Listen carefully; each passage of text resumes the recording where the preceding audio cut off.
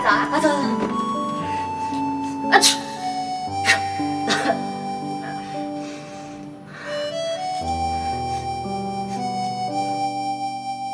喂，你能注重一下公共场合的礼仪吗？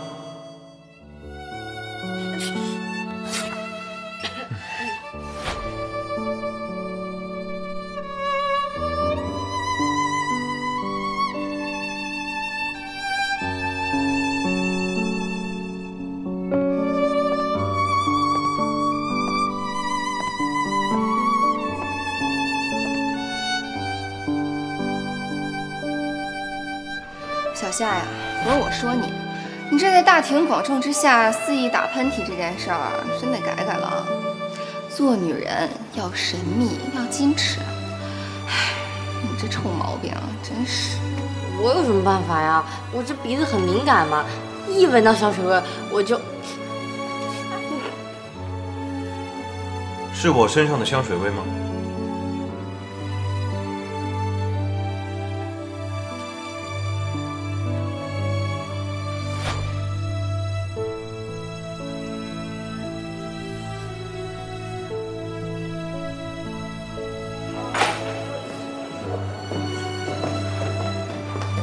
早班长，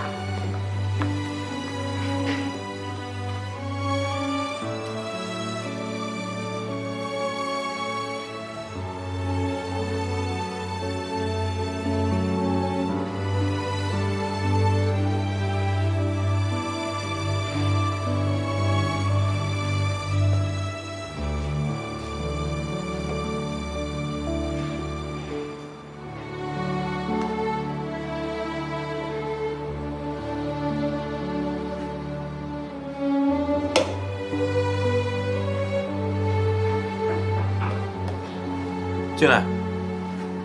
赵总，Lucy要我提醒您，上周约了今天和 Steven 的晚饭，您可别忘了，今天的晚饭意义很重大。知道了。行，那我先出去了。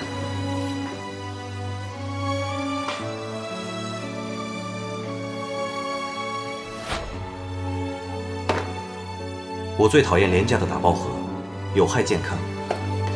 这么多饭盒。他让我每天早上给他做早餐吗？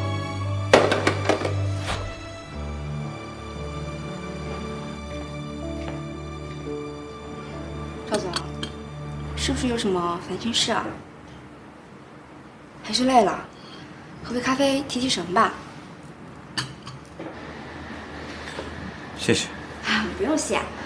现在咱们公司的情况，宁夏和露西也都不在，他们的工作暂时都由我来代替的。如果有什么事情，尽管吩咐。赵总。好，我知道了，你出去忙你的吧。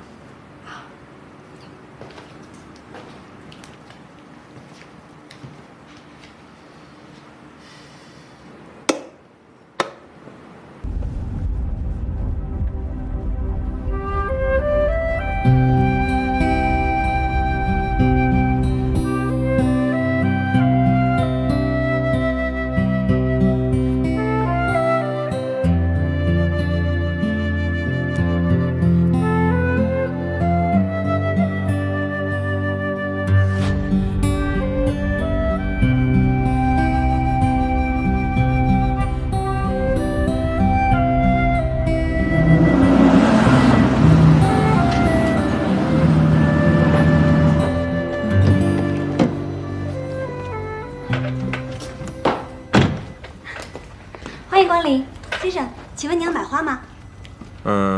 是。哦，请问您是送给什么人的？我好帮你做搭配。病人。请问他是男士还是女士啊？女士。哦，那请问他是年纪大的还是年轻的？你是卖花的还是查户口的？先生，您可冤枉我了。我问清楚一点呢，可以帮您更好的做搭配。你要是送给小姑娘康乃馨、剑兰之类的，那多不合适啊。送花还有这么多讲究啊？那当然了，一看先生你就不是经常买花。你要是送给年纪大的，我认为康乃馨比较合适。那，然后呢？什么然后呢？哎呀，先生，您就跟我直说吧，您到底送给谁？比方说您正在追一个女孩，然后她又生病了，那我认为百合最合适不过了。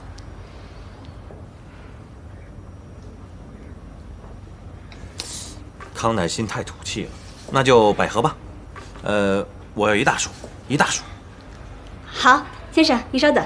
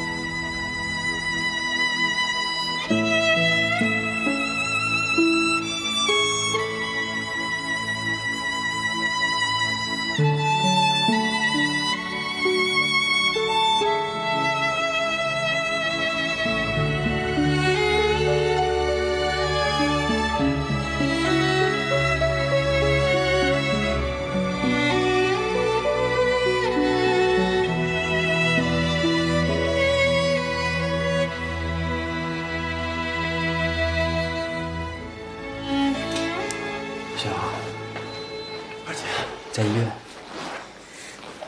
我腿好疼啊！二姐，你摔了，你别动啊！我现在给你找大夫去。大夫，感觉怎么样？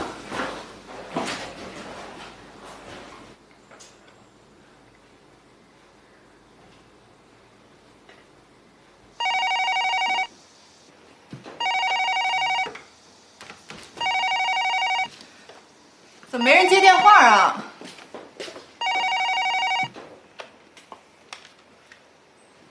喂，啊，志远，怎么了？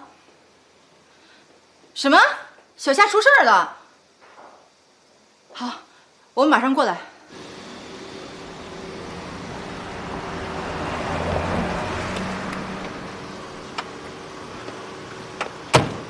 走。这是。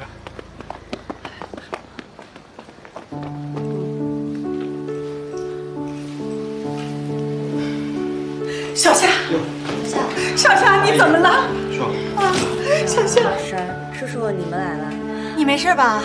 婶儿急死了。没事儿。还没事呢，昨天摔得可严重了，吓死我了。这臭小子，昨天发生的事儿，今天才告诉我。小夏命苦，从小失去了父母。我说要好好照顾你的。你要是一个三长两短，我怎么对你爸爸妈妈交代呀？婶儿，你别难过，你看我不是好好的吗？妈，你跟我爸岁数大了，告诉你们怕你们担心。再说这儿有我跟耗子哥照顾。那医生怎么说啊？医生说了，二姐啊头跟腿受伤了，一会儿医生过来再最后确诊一下。哦，那昨天晚上是你们陪他的医啊？啊，对了，二姐，你们公司的赵总昨天来了。赵总，他也来了。我觉得，自从你进了那家倒霉公司，一天都没有消停过。伤好了以后，咱们就辞职，不干了。哎呀，这事出突然嘛，跟赵总也没有什么关系啊。到底发生了什么呀？啊，好好的怎么会成这样呢？爸，你不知道，昨天我和二姐给客户操办婚礼，结果那未婚夫没来，二姐就去找他。那个未婚夫不知道犯了什么神经病，把二姐从楼上推下去了。那个米七月知道自己被甩了，结果也晕过去了，订婚仪式就黄了。哎，对了，米七月他现在怎么样了呀？他没事了，Lucy姐正看着他呢，你就别管他了，你好好注意休息啊。你别管别人了，现在的男人一个比一个坏。今天感觉怎么样？医生，他的病情怎么样？他只是脚受伤了，其他都没什么大问题，休养一段时间就好。多久才能恢复呢？会不会有后遗症呢？他这个伤好好静养一段时间，只要1个月就能好差不多，以后呢也不会有什么后遗症。谢谢医生。医生，有什么需要注意的地方，你一定要告诉我们。好的，好的。你要好好休息啊。他这个按时给药就行啊。好，谢医生。先这样啊。谢谢医生。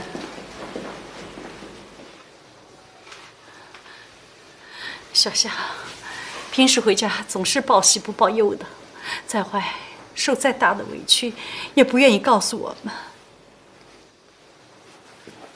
浩子啊，阿姨拜托你了，以后啊，你要多多照顾我们小夏。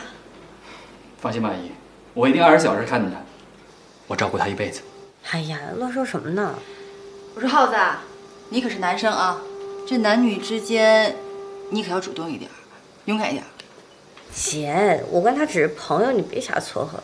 你别害羞啊。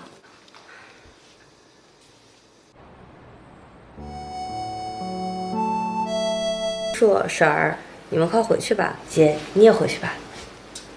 叔叔阿姨，要不你们先走吧，这有我呢。浩子，你也快回去吧，这有护士照顾我呢。哎，那怎么行啊？你的腿受伤，下体不方便，要不我留下来陪小夏。阿姨，我酒吧白天也没什么事儿，有我呢。那好，我同意浩子说的话。浩子，你留下，等下班以后我跟你交换。行。好的，辛苦啊，没事。这好好照顾一些。好。那我们走。我们走了。快走了。走了，浩子，谢谢你啊。再见啊。我送。好好休息。这样阿姨就放心了。慢点了妈。再见。好。哎呀，志，你也赶紧回去吧，小德还在家等你呢。我没事儿，我这2天不是不在家吗？我老丈母娘照顾我老婆呢，你就安心养病。再说我在这陪你，没事儿给你讲个段子呀，给你演个真人秀、综艺节目的，逗你开心呢。你就是个开心果，怪不得小德喜欢你。哎呀，姐，你选我当开心果是你最重要的选择。哎，对了，我还挺担心你7月的。你说他受到这么大的打击，能挺得过来吗？哎，要不你去看看吧，正好给 Lucy 搭把手。行，等那个耗子给我来了之后，哎，我就过去啊。行，姐，你喝点水啊。行，没事，我喂你。耗子哥，我也想吃苹果，你给我削一个呗。让你老婆帮你削。哎，说真的，我还挺羡慕你的，这么年轻就娶了个好媳妇儿啊。耗子哥，你光羡慕有什么用啊？心动不如行动啊！你赶紧找一个。你看我二姐多好啊！你怎么又说到我了？别瞎说啊！二姐，你看我耗子哥，人又帅，又能赚钱。您呢，貌若天仙，亭亭玉立。虽然算不上极品，我觉得差不多就行了。你现在是趁我腿脚不利索损我是不是？等我好了，我饶不了你。哎，不敢，别那么多话，想不想吃水果了？哎呀，耗子哥，我这替你说话呢，你得分清谁是自己人啊。我们家就我一孩子，从小到大就特别喜欢那种家里有兄弟姐妹的。说说，跟你大姐亲还是二姐亲？哎呀，耗子哥，我觉得你这问题特 low。你这好比问小朋友说跟你爸爸亲还是跟你妈妈亲。人大姐、二姐性格完全不一样。大姐呢成熟稳重，二姐呢年龄跟我一般大，既可爱又单纯。我觉得各有千秋，我都喜欢。哟，现在夸起我了啊！哎，对了，你这么久不回去，小德不生气啊？没事儿，我老丈母娘啊现在照顾我老婆呢，她可通情达理了。你们俩吵过架没有？耗子哥，您这是访谈类节目吗？啊，一个问题接一个问题的，两口子哪有不吵架的？哎，对了，耗子，你赶紧回去吧，你不是酒吧还有事儿吗？那可不行，你爸、你妈还有你姐把你托付给我了，相比酒吧的生意，你更重要。哎呀，生病真好，有人照顾，有人伺候着。我真的想一直就这么生病躺在这儿，不用上班。你可别瞎说啊！好人谁盼着自己生病啊？哎，这苹果我也来一个。哎，还没7月不见了。什么？我就是接了个电话的功夫，他人就没了。我想想，糟了，他不会是上天台？你别想太多了，现在谁没事还自杀呀？他有可能去找孙北芳了，或者回家了。哎，志远，我给你地址，你去看看。好。好好好。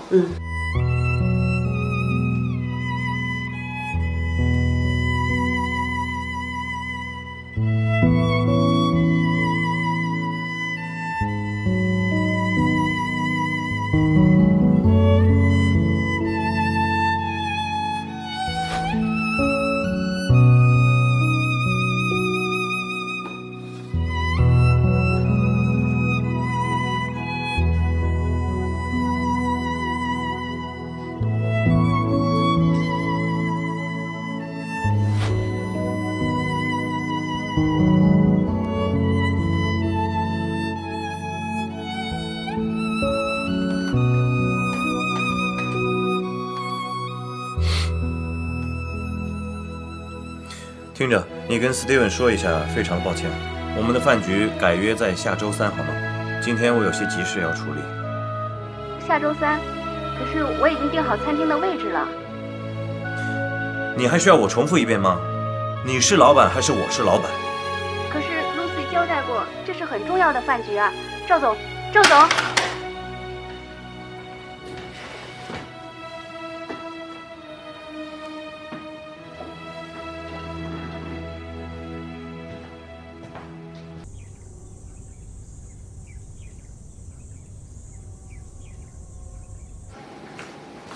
小夏，婶儿，哎呦，你来了！哎呦，躺着躺着，别动别动。婶儿给你煲了一个黄芪甲鱼汤，补蛋白，又滋阴补肾，益气健脾，最适合这个骨头受伤的人喝了。谢谢婶儿。这可是婶儿花了大半天的时间熬出的爱心汤。哎呀，楼道里都闻到汤的香味。耗子啊，是啊，哎，耗子来，你来问。好，我来。哎呀，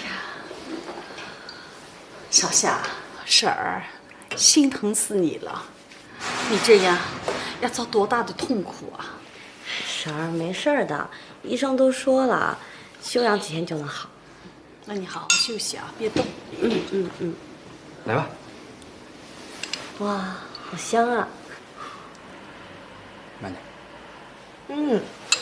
好好喝，多喝点啊。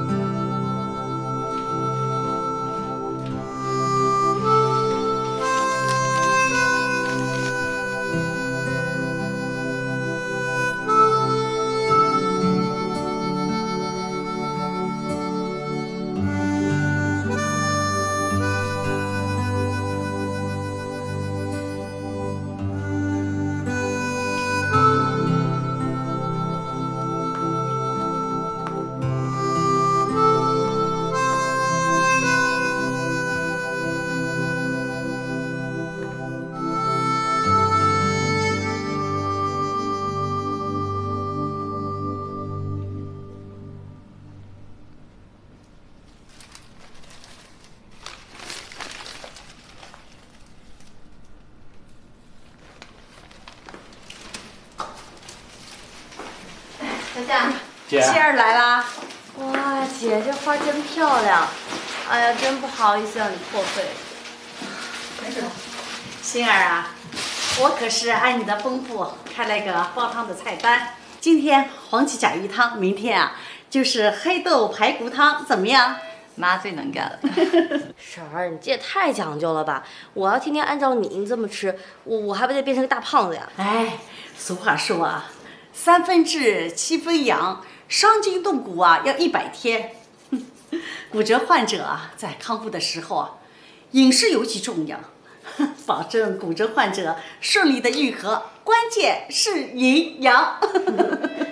小夏，你就听妈的，好好养伤，好吧？哎，耗子，这干什么啊？陪夜啊？怎么了？陪夜？你要在这过夜呀？这孤男寡女共处一室多不合适啊！有什么不合适的？昨天晚上也是我陪你的。哎呀，不用麻烦了，我这不是还有护士吗？哎，你要回去的时候，把他们也带回家。我又不是重症病人，不用陪夜的。对，你们回去，我来陪。哎呀，婶儿不用啦。你们先走吧，我再多陪一会儿，一会儿回家。好，妈，那就听老妈的，走吧，耗子。小夏，走了。好，注意安全啊。那我先走了啊。来吃苹果。哇，谢谢婶儿。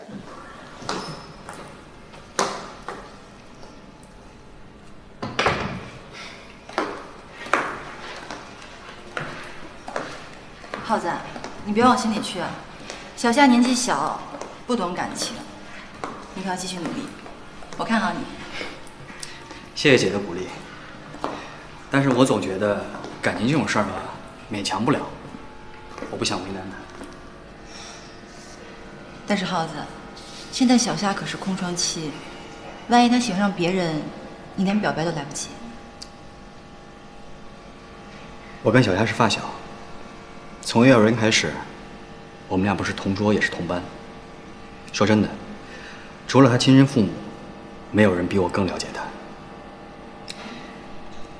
自从她父母去世以后，我发现照顾她是我的责任，所以这么多年下来，我觉得只要她过得幸福，过得开心，比她爱不爱我更重要。看来你是真的爱小夏。耗子，你放心，我们一家人一直以来都把你们两个当一对儿。不过话说回来，你真的不担心他被抢走？姐，我爱小夏，从小就喜欢她。我说了，守护她是我更大的责任。如果有一天她看走了眼，选择了别人，那个男人必须先过我这一关。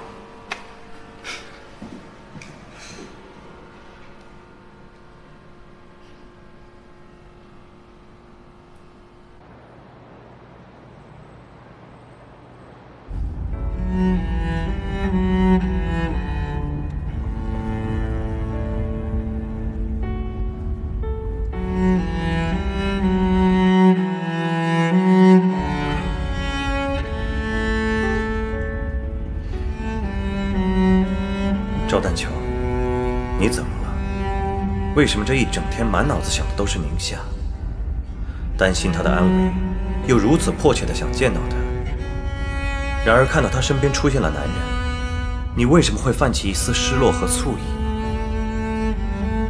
赵丹桥，你到底怎么了？如果真的有来生，我希望成为你窗下的一株花。不要华丽的颜色，不要诱人的味道，只要远远守护你就好。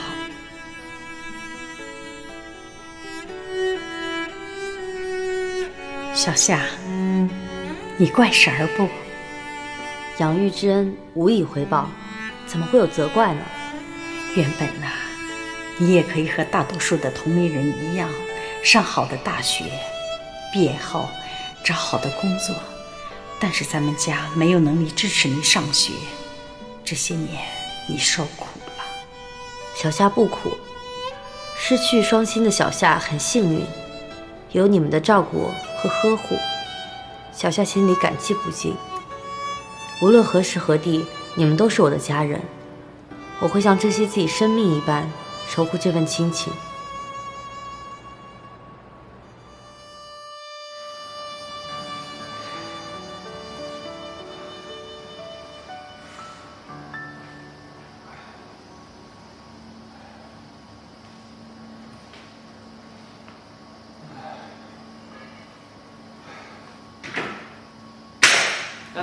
喝口水。哎，谢谢。发泄过剩的能量，并不能发泄内心的躁动。有什么要跟我说的吗？我的感觉很奇怪，我已经渐渐地忘掉了许璐，她的样子越来越模糊。有些执念慢慢放下，未必不是一种解脱；有些事情慢慢遗忘，未必不是一种轻松。可是我有一种不安的感觉。人生就是这样，一个不断变化的过程。但是不管在任何时候，咱们都不应该放弃追求梦想、追求爱情和幸福。丹桥，你封闭在过去太久了，是时候该走出来了。只是现在我有很多怀疑，现在还不能够确认。真正的爱情永远是夹杂着怀疑的，不相信，是因为你还抱有希望，但又不敢确认。看来我们赵大公子春心萌动了啊！是什么样的女子能融化你心头的坚冰？是美貌动人的宁馨小姐吗？宁馨从外表来看无可挑剔，但她不是我想要的。那个洪小豆，不一直是你的精神支柱吗？是，洪小豆确实一直是我的精神支柱，现实中的他与我的期待渐行渐远。既然不是宁馨，哎，那会是谁呢？他其实很平凡，也没有什么特别之处，但是他很热情。那就走向前去啊！你还在犹豫什么？没那么简单，不知道对方有什么想法。如果冒失闯入的话，一旦有什么偏差，我会很难堪的。在爱情当中还谈什么自尊？那只能说明一点，你最爱的还是你自己。不，并不是这样的。我只是害怕失去他。害怕失去他？我真的是越加的好奇了。哎，一向自命不凡的赵大公子，居然也会有胆怯和不自信的时候。哎，他到底对你施了什么样的魔法？快告诉我。你见过他的，在酒吧，宁夏。他似乎更靠近我心里的那个洪小豆，那是一种说不出来的心理感应。那才是我想要的。是时候我该出手了。我一定要找出你内心真正想要的是什么。你？当然是我。你别忘了，我是你的心理医生，我要帮助你从阴影中走出来，重建新的生活，这是我的终极目标。我给你制定一个恋爱疗法。恋爱疗法？我要去说服宁夏，让他参与到我这个医疗计划当中来。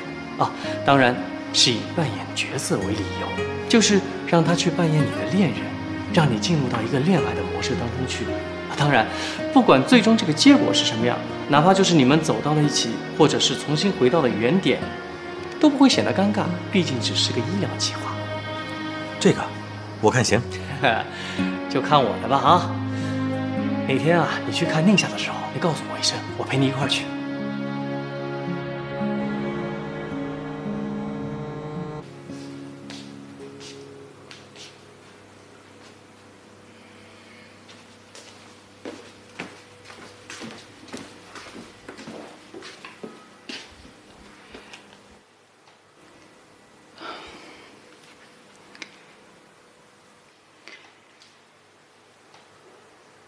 你是不是非得每次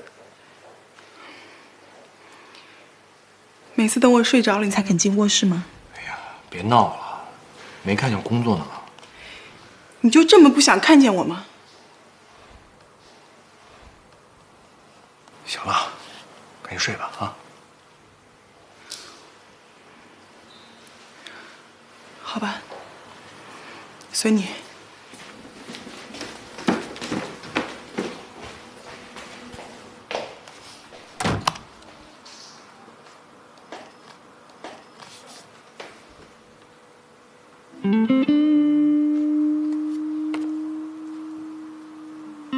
原来这冯继尧跟蓝桥国际有瓜葛啊！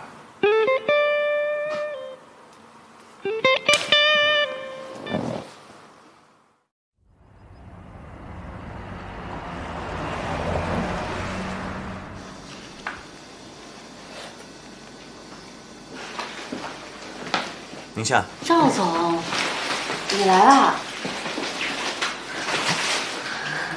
你好。好点没有？哎呀，托赵总的福，已经好多了。这位是我的好朋友杨柳。哦，你好，你好。你好，我们见过面的。在酒吧。今天没有人过来陪你吗？他们晚上过来，前几天把他们折腾坏了，每天都来陪夜。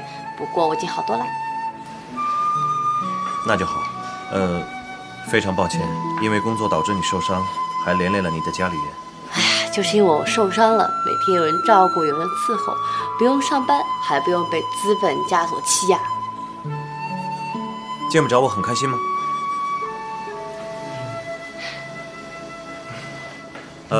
我先去找主治医生了解一下病情啊，你们先聊。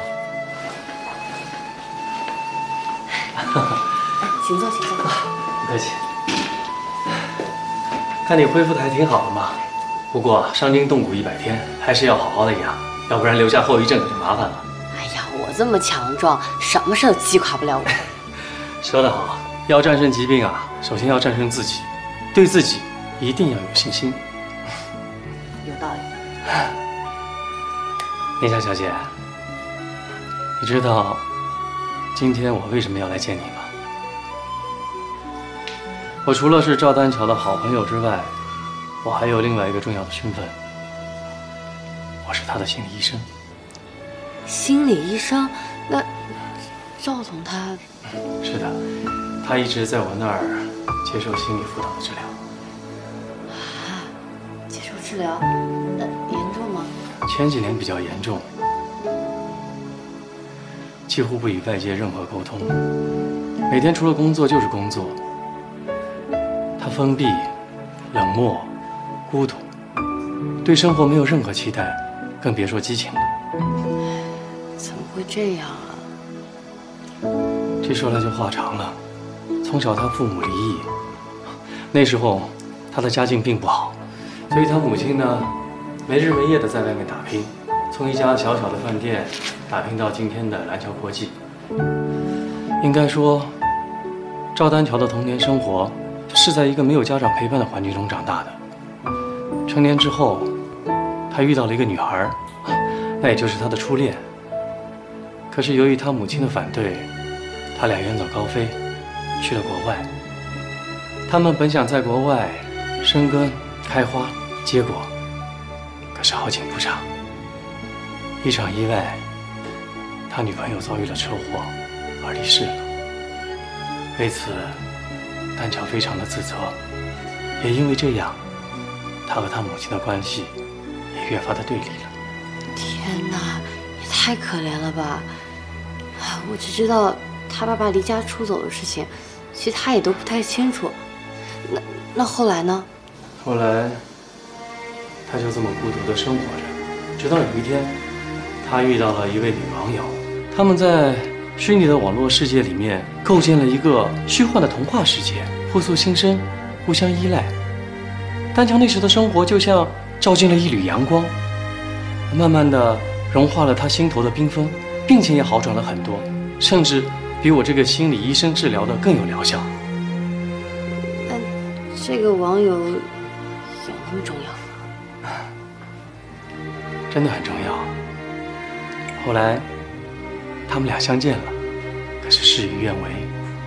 现实中的女网友虽然美丽动人，可是与丹桥心目中想象的那个网友相差甚远。虚拟与现实的落差给他造成了很大的困扰，也让他失去了对现实生活判断的自信。那有这么严重吗？我现在非常担心他，他的心理疾病还没有彻底的根治，而我作为他的心理医生，暂时也没有找到更好的办法。我能做些什么呀？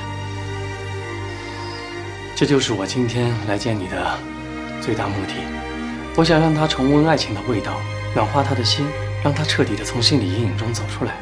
爱情的味道。宁夏小姐，你愿意加入到我的医疗计划当中来吗？医疗计划？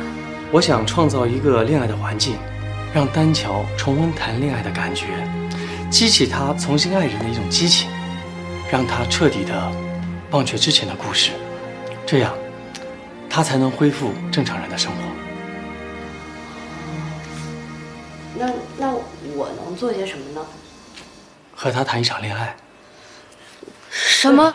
你别紧张，我的意思是说，你和他假扮成恋人，谈一场恋爱。假扮恋人啊，这个医疗计划呢，我和丹桥谈过了，他也愿意接受。那为什么要选我呀？有那么多更合适的女孩子。我要保护病患的隐私，所以我只能从他身边熟悉的和他信赖的人当中去找。你和丹桥一起工作，你对他很了解，而且他对你又十分的信任。宁夏小姐，你是一个心地善良又乐于助人的女孩，你对丹桥又有足够的耐心和包容，所以我相信你是最好的人选，而且我也相信你一定不会拒绝我吧。那你不拒绝，我就当你答应了啊。啊，时间不早了，我还有病人预约我呢，那我就先走了。谢谢您。好好休息，祝你早日康复。好，行，再见啊。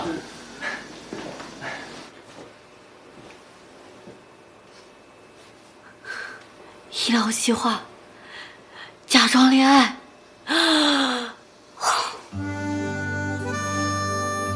天哪！怎么办？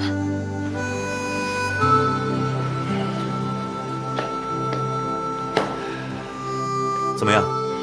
他答应了吗？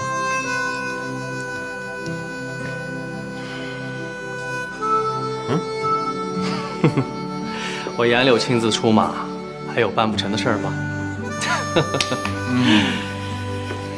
丹桥，这个舞台我已经替你搭建好了，接下来这戏怎么唱，就看你的了。干得漂亮！加油！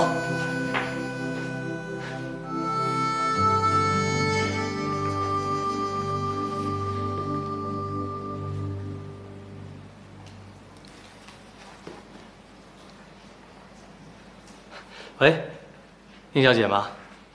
我是杨柳。我想下午约你喝个茶，有时间吗？好啊，地址发给我吧。好嘞，那下午见。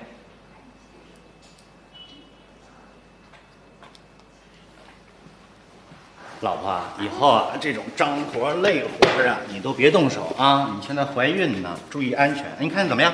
我知道啦。老公，你真体贴，送你香吻一个。没亲着，这边。还是没亲着。我亲到了。小远。有人来。哎，李小姐，你怎么又来了？请坐吧。好。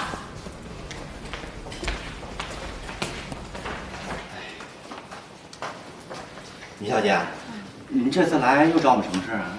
这个呢是还给小德的衣服，还有这个是给你们的。这什么呀？这是这么多钱啊？哎，这个是上次你们借给我的打车钱，还有摄影师的费用。那也不用这么多呀，我们上次只借你100块钱，我们就拿回100块钱，剩下的我们真不能要。为什么呀？这是我额外给你们的摄影费。摄影师的钱上一次带你来那个公司已经给过了。哎呀，他们归他们的，这是我额外给你们的小费。这个钱啊，我们真不能要。米小姐，你的心意呢，我们都领了，但是这个钱啊，您收着吧，我们真的不能要。就是，老婆，咱们牵手。对了，那个孙北方找着了吗？之前我们合作开公司，所有把钱都打到了一张我们共同拥有的卡里面。现在他转款跑了。哟，那个是欺诈行为啊！我已经报警了。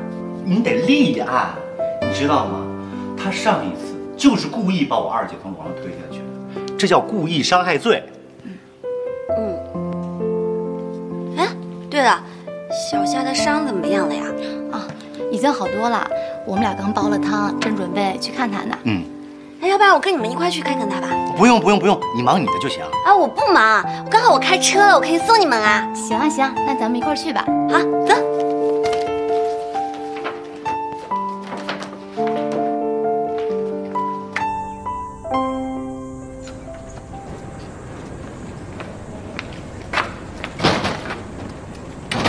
上车吧。哇塞，这是你的车啊，真好看哎。上车吧。啊，这颜色真漂亮。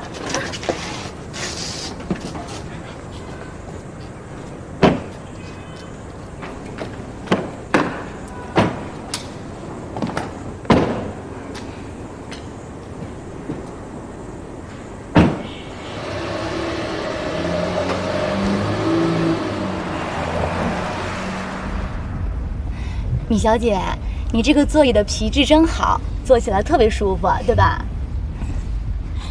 你每天都开这个车呀？啊？哦，真羡慕你呀！你看哈，咱俩年龄一样，你每天开着这么好的车到处跑，再看看我，连个驾照都没有。这有什么呀？你也可以去考呀。考驾照啊？哎呀，其实也不需要啦。我不是有我老公嘛，他天天都接送我。虽然车没有那么好，但是什么车都无所谓的，就算是骑自行车，我也特别开心。就是，骑自行车多好，你看又环保又健康，而且最主要的呀，他骑自行车的话，看着他的女的不就少了吗？这样的话我多安心，是吧？小远，你可真有福气啊，娶了个这么贤惠的老婆。是吧？我娶了我老婆之后啊，现在睡觉都偷着笑。油嘴滑舌的。不带你们这么秀恩爱的啊！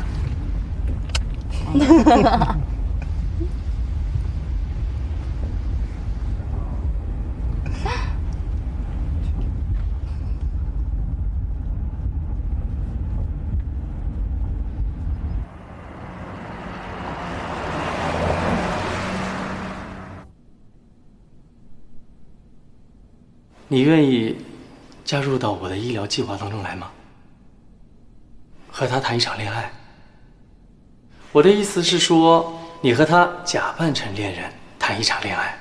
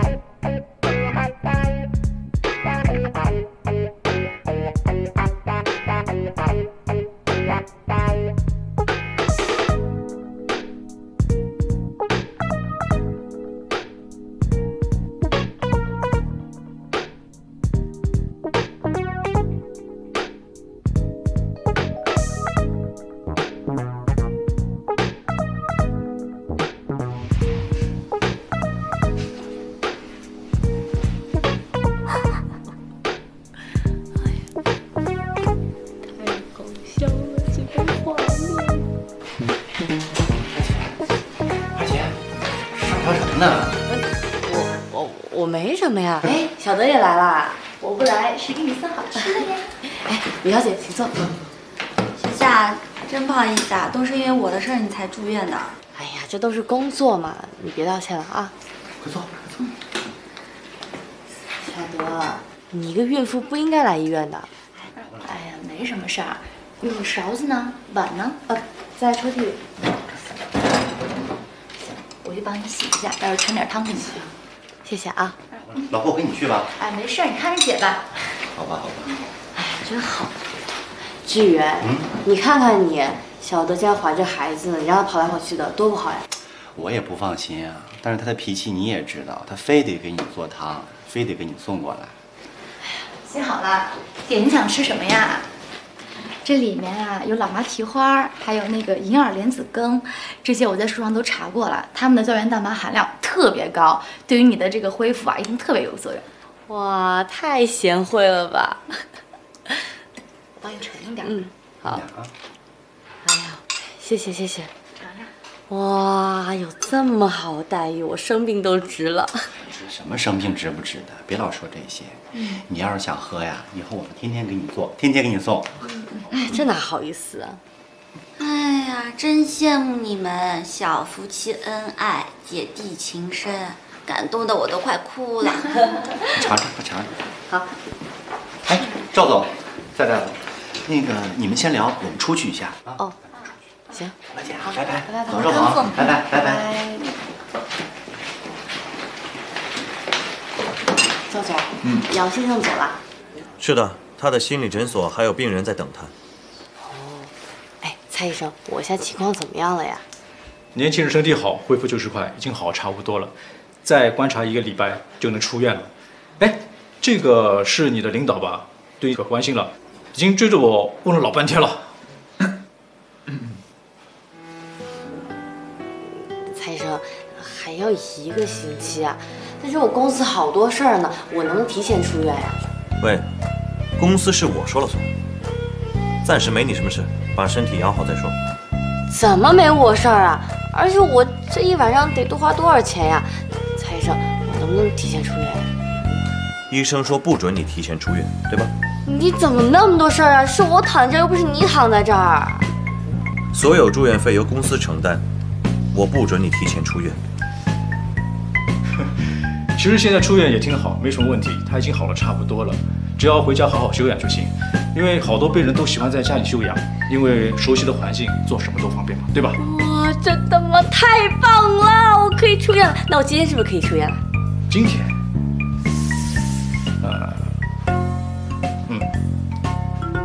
但是我给你的建议是再观察观察。如果你今天一定要回家的话，你得给我保证，必须在回家这几天里面给我好生静养。哎，我保证。我在这儿待着太无聊了，而且每天他们都来看我，我也觉得挺不好意思的。如果你非要出院的话，我送你回家。哎呀，没事没事，让志远送就行了。你忘了答应杨柳的医疗计划吗？不管怎么样，我一定要送你回去。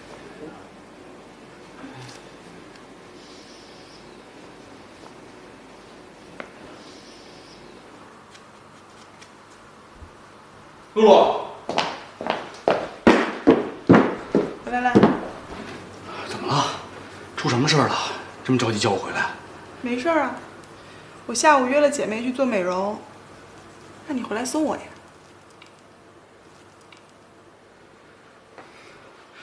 王露露，我又不是你司机。再说了，我也是公司总裁助理吧，公司那么多的事儿呢。你凶什么呀？什么总裁助理？没有我，你能坐上这个位置吗？我爸都说了，你最重要的任务就是把我伺候好。等我一下。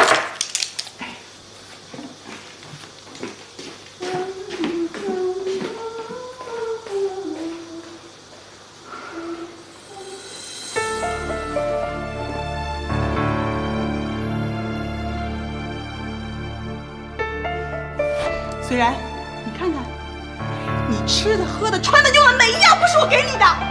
你有什么资格这样对我？虽然你相信吗？我可以给你现在今天所有的一切，我也可以立马把你打回原形。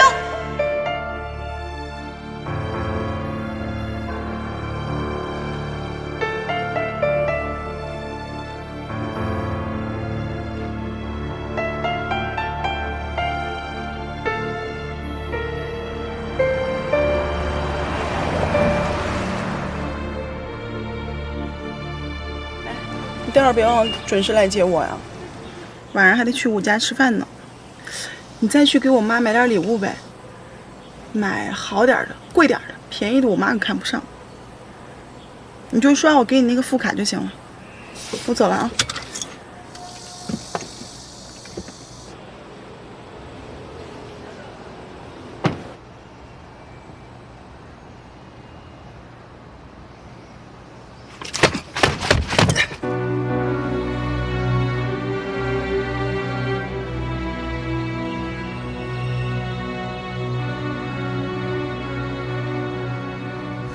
娶个白富美，不要说少奋斗10年，我觉得你根本就不用奋斗。不过你仔细想想，把自尊踩在脚下的日子也不会好过吧？除了你和王露露的结婚证上写的是你的名字，房子、车子、钱，哪一样是你的名字？男人必须要有独立的财务，才能有独立的人格。我是一位贵人，我可以给你提供机会，让你赚到属于你的钱。想清楚，给我电话。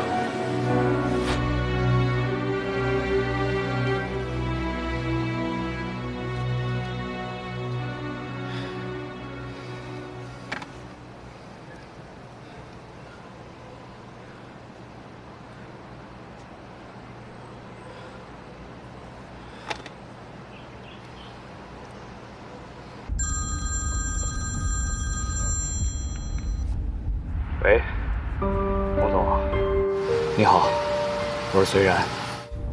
隋先生，我终于等到你电话了。我想跟你见一面。周一下午到我公司。好，明天见。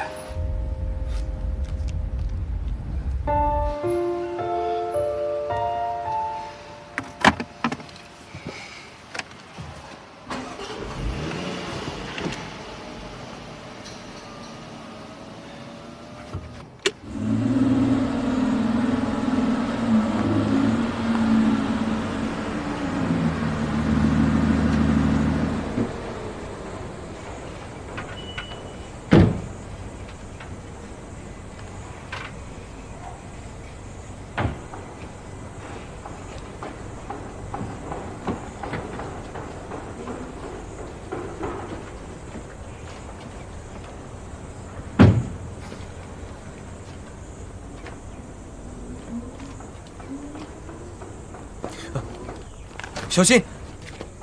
喂，别逞强了，你还想去医院再住2个礼拜吗？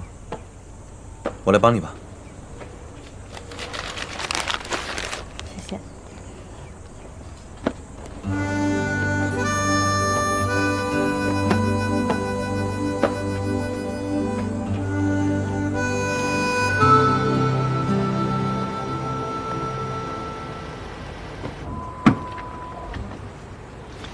哎呦，东西买了吗？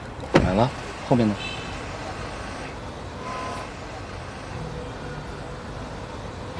这些。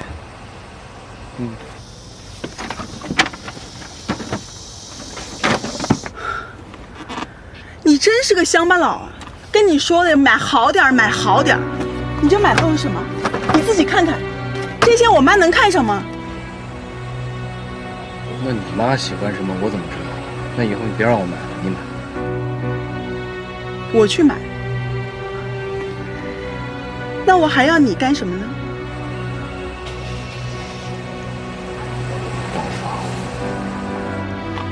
你说我好啊，暴发户怎么了？还不是一样有穷鬼摇着尾巴巴结上来，能够做我王露露的跟班跟司机，已经很看得起你了。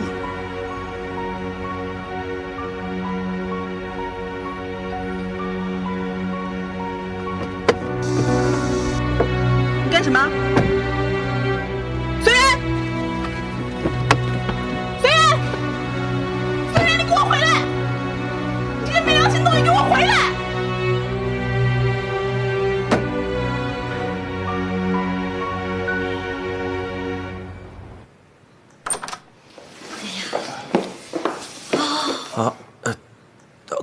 等等。哎呀，终于回来了。哦，你怎么这么沉啊？我怎么会胖啊？我在医院都瘦了10斤呢。哼，每天有那么多人给你喂食，你居然还能瘦下来？对呀。哎，要喝水吗？哎，不，赵总不用了，我哪好意思让老板给我倒水呀？记住，在病人面前没有老板。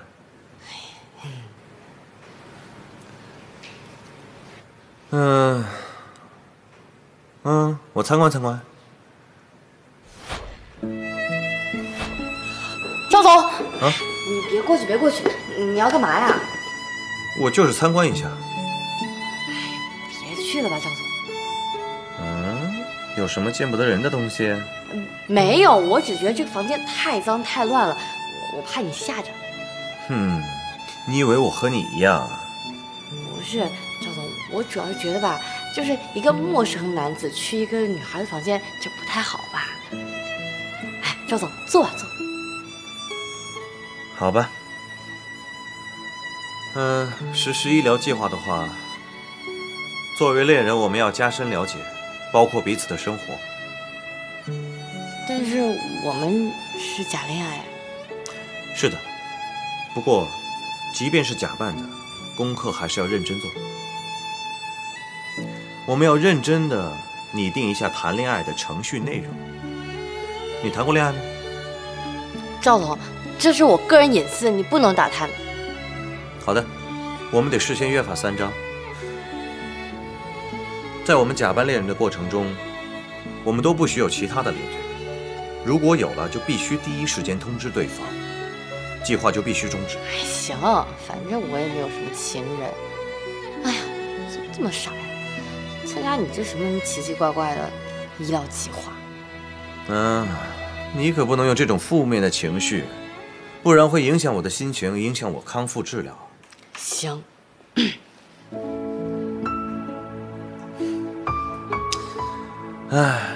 接下来我们有很多事做，去逛街，去游乐场吃饭，看电影，都是一些可以花钱买来肤浅的恋爱项目。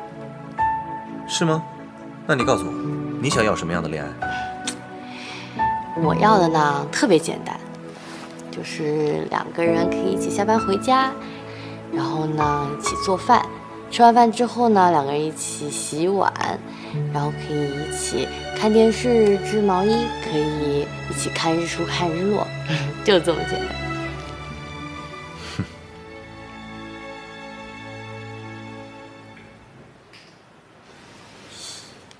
原来你还有收集猴娃娃的爱好。因为我属猴嘛，这是我爸妈送我的生日礼物，一直到14岁。虽然他们已经去世了，但是这些是我最珍贵的回忆。小夏，你呀平时学习很辛苦，爸爸妈妈希望你考入重点的中学，但是啊，身体是第一位的。我和你爸最大的心愿就是希望你每天快快乐乐、健健康康的生活。是啊，我们要劳逸结合。这次模考啊，你考得不错，爸爸问同事去借了辆车，带你到郊外去透透气，放松放松。我们全家也难得到外面去旅游一次。是啊，谢谢爸妈，乖女儿。小夏，饿了吧？有点饿了。爸爸带你去找好吃的。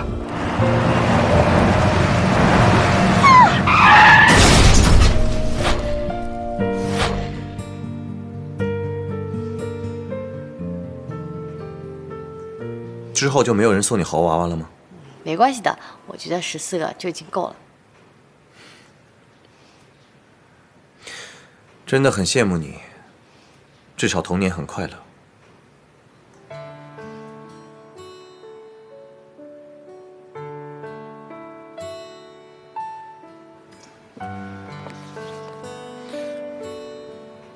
少年维特之烦恼，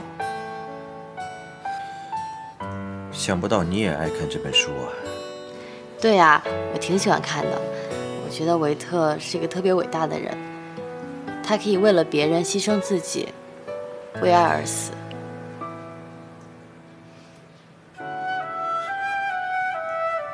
可怜的维特，他用一曲死亡的葬歌，成全了所有人的解脱。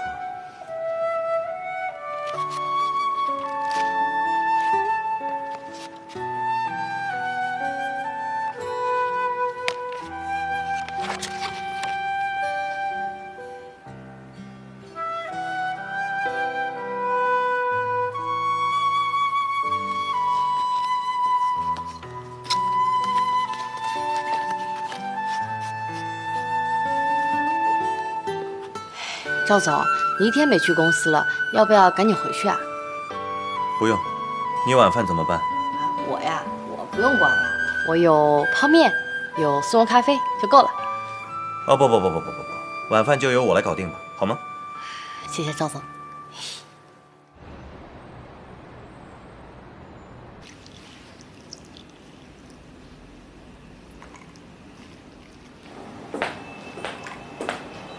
梁医生，你好。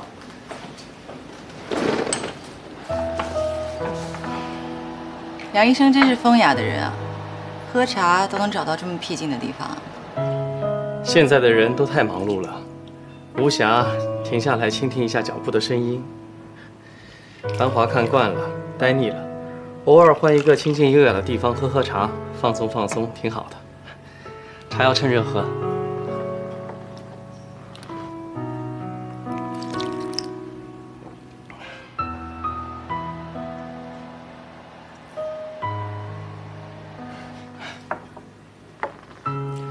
宁小姐平时爱喝茶吗？偶尔，不是很讲究。有时候啊，多一种仪式感挺好的。毕竟茶文化源于中国，也算是表示对茶的一种尊重吧。说起来挺奇怪的，你和丹桥两个人的性格完全不同，但是你们又很投缘。这就是所谓的性格互补。那就是说，性格互补的人才比较适合在一起。杨医生，以你专业的眼光帮我看看，什么样的人性格才算跟我互补啊？宁小姐，那我问你一个问题：如果撇开金钱和地位，你喜欢什么类型的男人？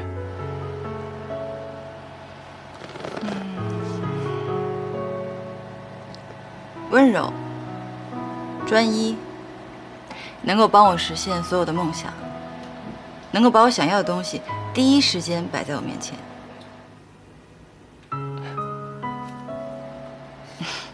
我是不是太贪婪了？好像丹桥不是这种类型的男人。为什么这么说？你了解丹桥吗？不知道算不算了解。杨医生，你跟丹桥认识这么多年，肯定很了解他。不知道从你这里，我可不可以多知道一些他的消息啊？每个人看待事物的角度不同，所以评价也会不一样。